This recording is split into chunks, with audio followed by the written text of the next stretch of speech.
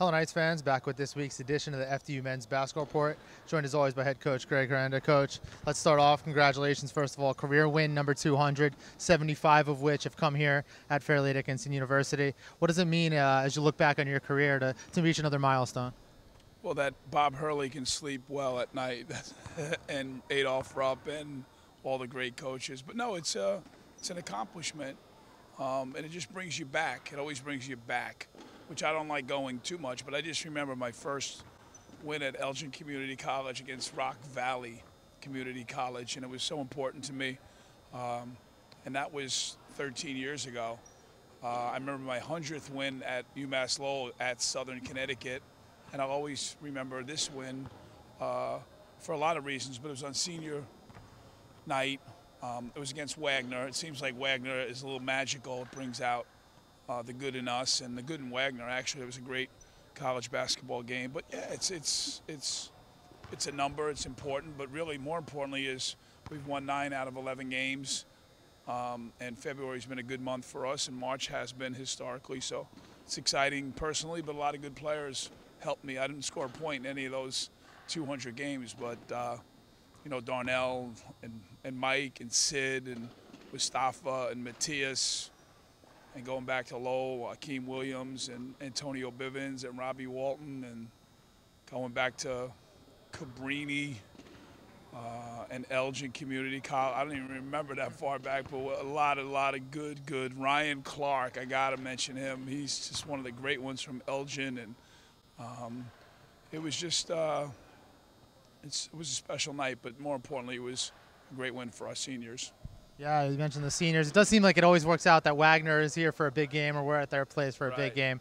But 3-game winning streak, you said it right, 9 out of 11. You have a good shot at the 1 seed possibly. You're sitting in the second place in the standings. But you celebrated senior day, and those 2 seniors, specifically Darnell Edge and Mike Holloway, have really come on down the stretch. Right. Darnell had a career high 32 last week. Mike, Thursday, Sacred Heart, 35 points. He wins NEC Player of the Week. Talk about, as these guys, as their careers start to wind down, as it means as a coach to celebrate milestones with them. Yeah, it's fun to sit back, and I told them in the beginning of their senior year I don't want to holler at them, and I did holler at them some, but the last 2 weeks I don't have to holler, and I can enjoy, because I remember being a senior and kind of knowing the drill and knowing what to do. I never had 35 or 32, but I'm just happy for them because they have ownership of the team, and this team is winning.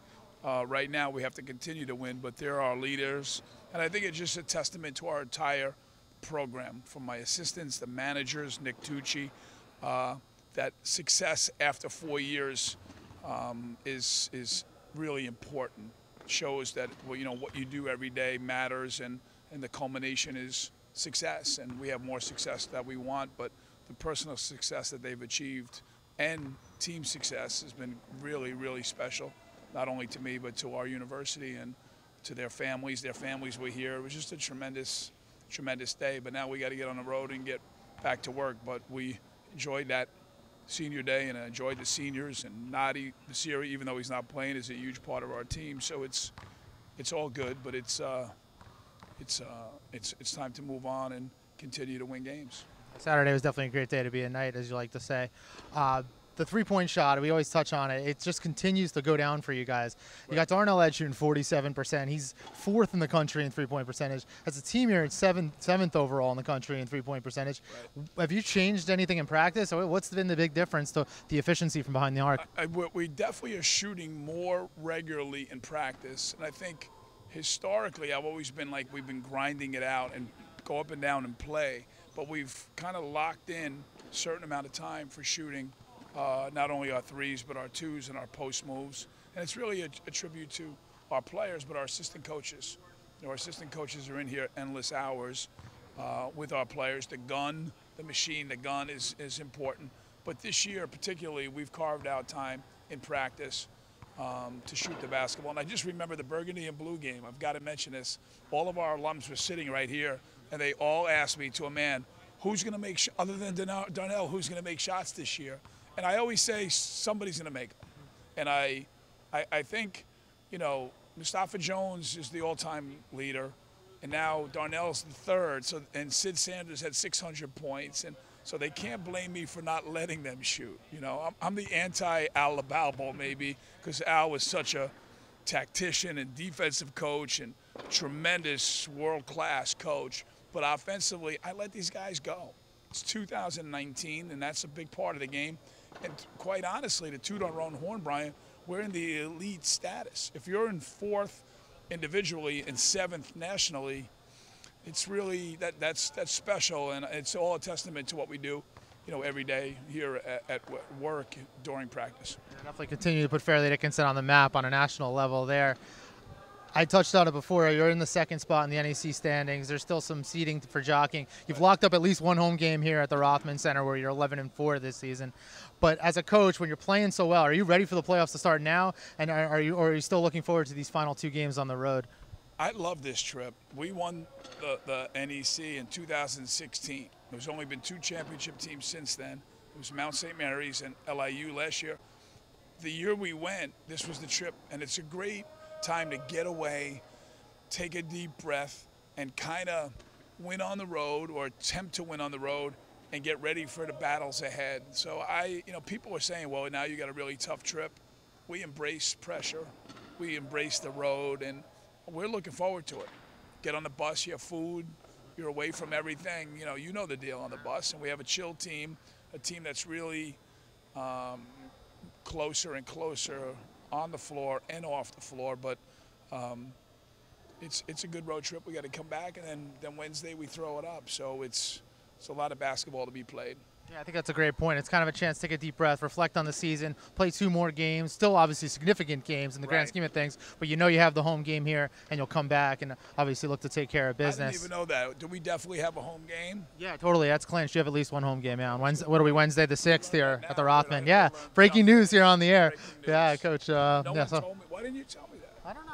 I don't know. It must have been passing. It's in all my notes. I wrote it down a million times. I tell everyone. But yeah, so you have a game here Wednesday, March 6th will be the NEC quarterfinal on this floor. Yeah, we're starting the process with that. There's been meetings, so it'll be a great chance for everyone to come out here and cheer on the Knights in the postseason. And then lastly, I know their season's off. They had a little bit of some scheduling changes, but our baseball coach, Justin McKay, big win against Seton Hall, played a tie against Dayton, a rare tie because of darkness, but playing good baseball here. The young guys look good. He's going to be on your show this week, so talk about what to expect with Coach McKay. No, number one, I didn't realize how young he was until you sit across from him for 15 straight minutes, and I'm like, God, I'm old. He's young. He's excited. My first win was at Rutgers and at Seton Hall. His first win was home against Seton Hall. So I love the players on the team. They're just great kids. They're good. We got good freshmen. So I just think, when we succeed, I think everyone succeeds.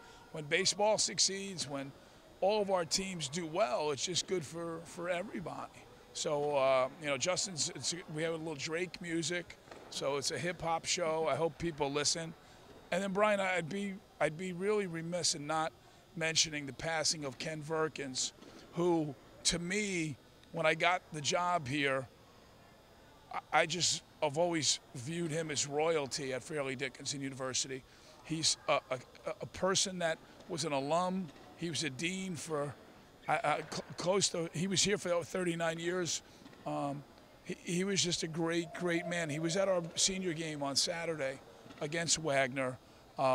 He helped my wife get a job here and taught classes as an adjunct professor. He's helped so many people in athletics and so many people just getting their education. He started, I'll never forget him telling me the story about him going and talking to Bill Parcells, the Giant Football Hall of Fame coach, about the Giants coming here and finishing their degree.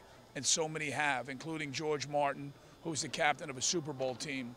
The respect that Ken had from me, our program, and all of Fairleigh Dickinson University was immense, and his loss is just really devastating to me personally and to our university. So we just pray for his soul and for his wife Karen and his family, and we remember him, and we'll be playing hard, for him this weekend. Yes, definitely. Our thoughts here from the athletic department go out to Dr. Verkins. Played an integral role in what Fairleigh Dickinson Athletics is here today, and he will definitely surely be missed, but not forgotten with all the Amen. lasting impact he's had. So as Coach Herenda said, though, they'll be on the road for 2 games here to close out the regular season. First up is Thursday night, Mount St. Mary's, 7 o'clock at Knott Arena. Then they'll head up to New Britain, Connecticut to face Central Connecticut in the regular season finale. That'll be a 1 o'clock start, so you can catch all that action on NEC Front Row. And make sure you head back to FDUnites.com.